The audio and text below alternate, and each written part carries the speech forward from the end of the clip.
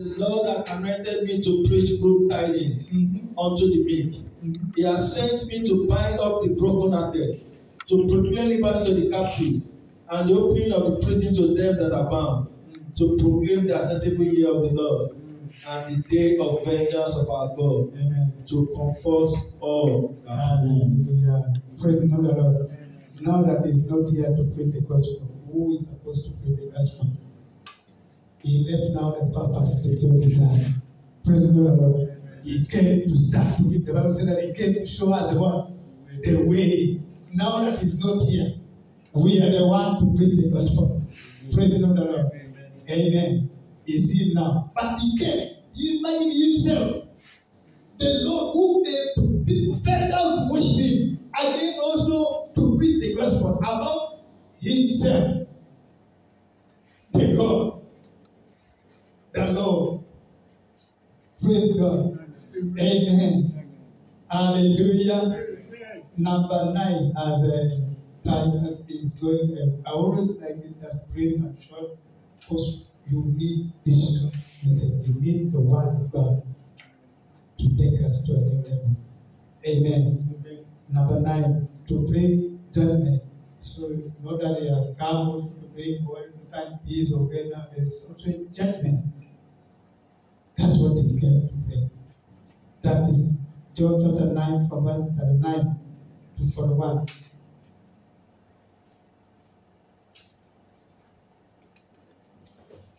And Jesus said, For judgment I am come into this world, that they which see not might see, and they that which see might be made blind. And some of the Pharisees which were with him heard this word, and said unto him, Are we blind also?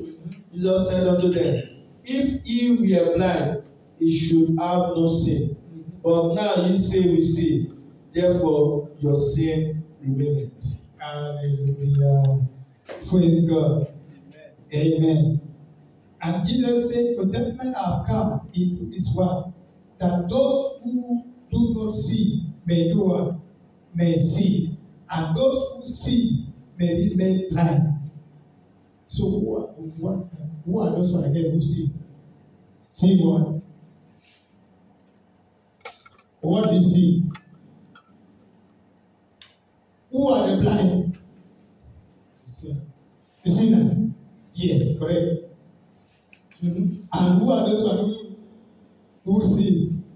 The self-righteous people. Pharisees and Sadducees. Yes. They see.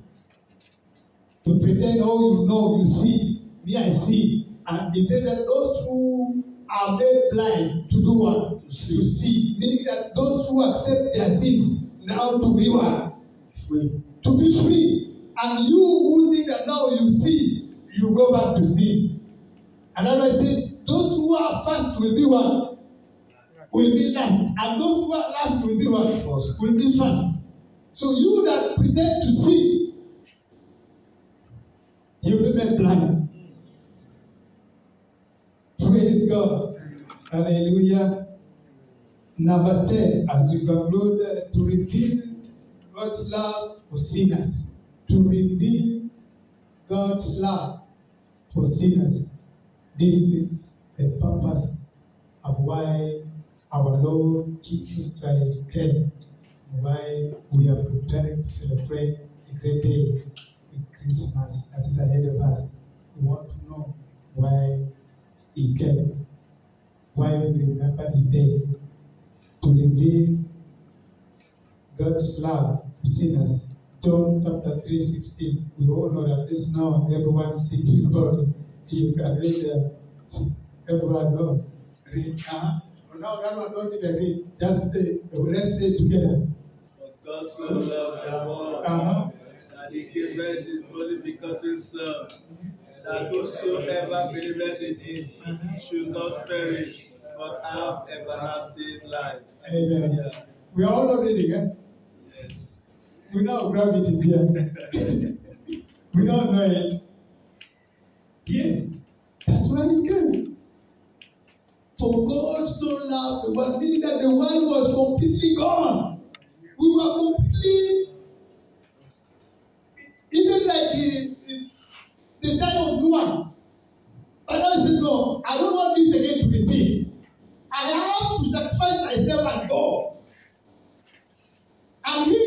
soon as God has to divide himself and come, these are flesh. I need to go to them as flesh and speak to them as flesh and blood, so that they may understand why I have come. That God, we may know the love of God upon us.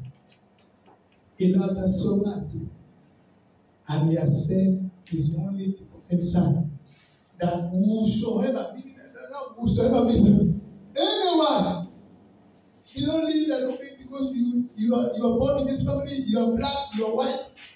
Anyone should not do what? Should not tempt.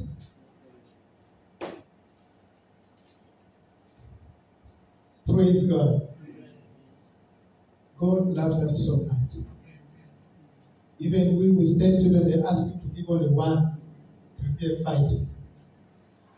Praise God. Only one. You have 10 and say, okay, now give one. If right now, if God speak to you, Brother Eke, that I want you to give me one child.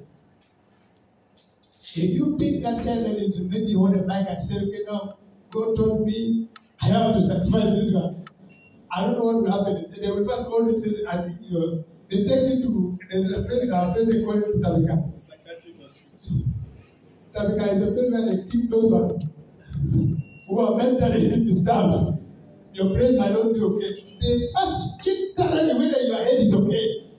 Because you to sacrifice that one time to save the world. Even with Abraham and Isaac, I think Abraham just escaped because he didn't tell Sarah that we are going for the sacrifice. He didn't tell Sarah. Passing where?